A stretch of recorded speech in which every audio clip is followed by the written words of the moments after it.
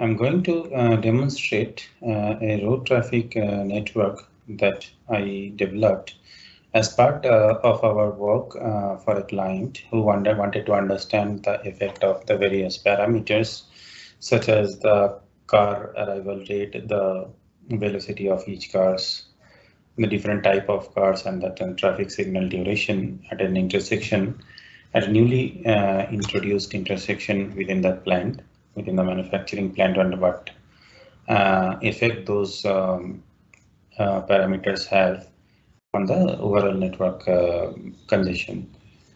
So we had an intersection where we have the intersection of roads as well as the railway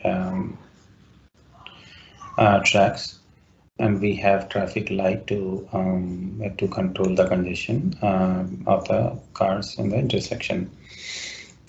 We have given the control to the user as well to minimize and maximize or alter the duration of the green signals at each side of the intersection, and then we can see the effect of changing those on the traffic flow at the intersection. So if we run the model,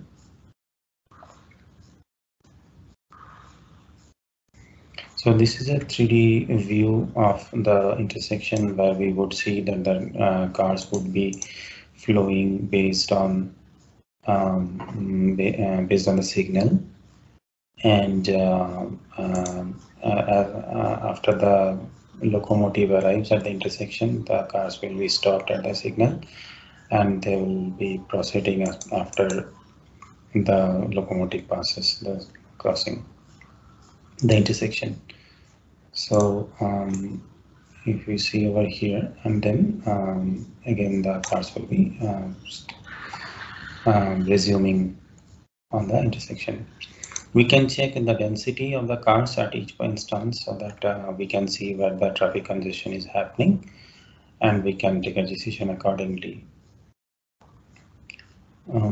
So yeah, and we can see the working with a moving camera as well. So we can see the intersection from different angles.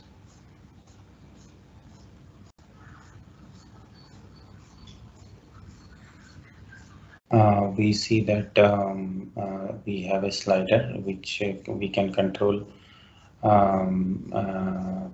the duration of the green signals on each side. So if we increase or decrease the we can see that the number of cars being exiting the model changes accordingly. We can change the slider as well, so to increase the duration of the green signal in this, and we can see the effect of number of cars. We can also see the statistics here. So we see that the number of cars in the system at a particular instance, and then the number of times, the average number of times a car is stopping.